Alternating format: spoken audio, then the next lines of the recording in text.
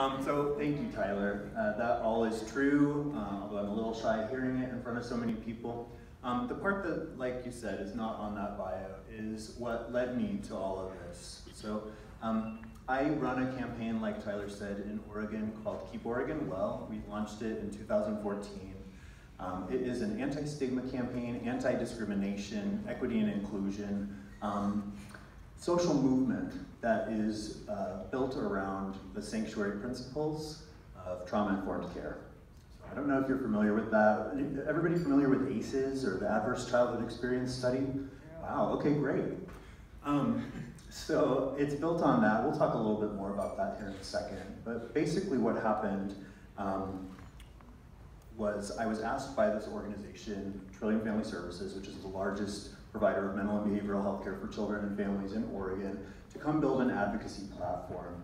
That would have never happened if the 20 years before that had not occurred.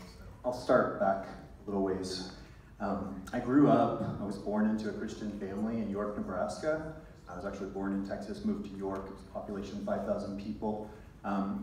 Really fundamentalist cult is the way that I would describe the church that I was raised in. It was not affirming, it was difficult. But I had a loving family, and I really felt held by that family. When I was 7, my dad and mom invited a man from our church, the college church that my dad taught at, to come live with us. He was a student, college student. And from the age of 7 to 9, I was raped repeatedly and abused and molested by this man.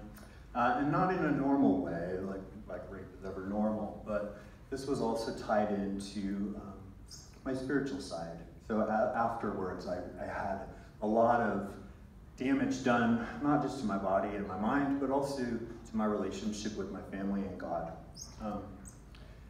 So that went largely unnoticed, untreated. I think my parents just thought I had something wrong with me, and I did, but it was because something had happened to me. So we kind of, as families do around trauma, that's inexplicable. It got pushed under the rug. I didn't disclose. I was so afraid that if I did, I was going to go to hell because my attacker had told me that. And so I didn't. But when I had puberty hit and hormones happened, it all surfaced, and I became very, very depressed and suicidal. And my parents took me to a therapist. This was a therapist who was also involved in our church. And that therapist, I was 14, and he outed me that night to my parents. I had told him that I was gay and that I had been seeing a boy at my school, and he outed me. The boy had just turned 18 and told my parents if they didn't take me and remove me from the home and the community that he would go to prison. So that night I went to live with a different family in Tennessee, and when I came home a year later, I was a full-blown drug addict. I had experimented starting at the age of 10, self-medicating, and eventually found cocaine, and cocaine filled the God-shaped hole in my life.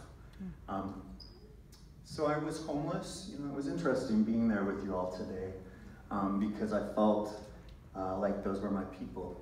I spent years on the streets, in and out of housing, really, really tough in Portland to get help if you're not clean. I don't love that word, but if you're not sober and not using, you can't get services. So I struggled a lot in and out of the hospital, in and out of relationship, in and out of my home. And I also had that love from the beginning. It was still inside. My family's love from before they had kicked me out, from before everything had fallen apart. And I had a musician in me. I felt like I had songs I wanted to write, and so I started doing that. I was on the streets, but I was also writing songs, and had this lifeline, which was music. And eventually, a man named Elliott Smith discovered me, and then the Dandy Warhols signed me to their label, and I used my signing bonus to put myself into rehab for a year. This was the 9th time probably I was in rehab. I had a TIA, pre-stroke, from crack cocaine, and landed in the hospital. My legs and arms didn't work. It was a mess. But finally, after all these years of going in and out, of having my symptoms treated, I had a doctor who finally said, "What's going on with you? Did you just decide to be a drug addict? Did you just grow up thinking it would be wonderful to be homeless and have all the relationships in your life ruined?" And I was very defensive and said no, and he leaned in and said, "What has happened to you?" And that started this journey of having somebody really see me, see my pain, see that I was using, but I was using because of a reason. I was trying to detach myself from my reality and my trauma. And then I started singing about that. So right around that same time I got well, and I had been signed to EMI and had a show on MTV and started talking about this stuff, not in this great detail, but talking about resilience, talking about getting clean and being well, and talking about my experience in the church, and slowly but surely that became more intentional, and I started speaking about my story on behalf of the LGBTQ community, and did a bunch of work with homeless queer youth. And then like I said, in 2014, had done a little bit of work with Cover Oregon, and had sort of blended this rock and roll with public health in a way that was noticed by some people at this organization. They asked me to come see if I would use this skill set to benefit that org, and I did. And we built Keep Oregon Well from there. It's a coming out movement. I had lived this in my life around having the people who had kicked me out come around over the years. I kept reaching out to them. I kept showing who I was, and eventually those relationships that had mattered so much came back into my life. People got to know me as Logan Lynn and as gay Logan Lynn, and those people were the same. And so I knew that if we applied that science, for lack of a better term, to mental and behavioral health, the same thing could happen. So we started a coming out movement. Sheila Hamilton, who's sitting here in the front, is an award-winning journalist and has a radio show. We started by going on her radio show, and I told my story and she told hers.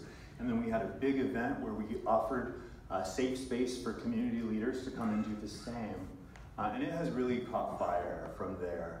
And I think what has been the coolest part about it is being able to celebrate the thing that has historically felt like a burden. Like I have this record that came out this last year that's all about my own persistent suicidal ideation that I struggle with to this day. It's who I am, and also I'm successful. And I think I'm successful probably because of that neurodiversity. That's what makes me different. It makes me resilient enough to even be in the music industry or in the world. So that's my deal. I think, the complicated thing is people don't always want to hear your deal.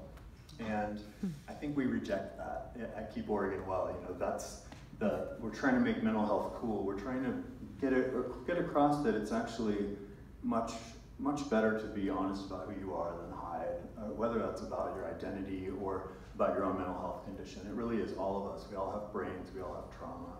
And we were all little kids at one point. And some of us got through that differently than others, but it was a struggle, I think, for everybody, and we can all identify where things went wrong. So, that being said, I think we want to center this around ACEs.